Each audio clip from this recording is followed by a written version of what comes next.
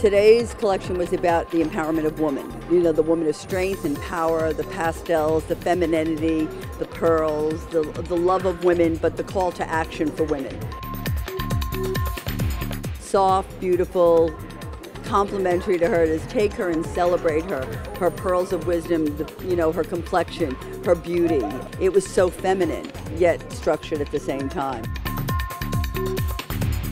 I was ready to take the challenge on, particularly as a designer, taking the pale beauty into a fall collection.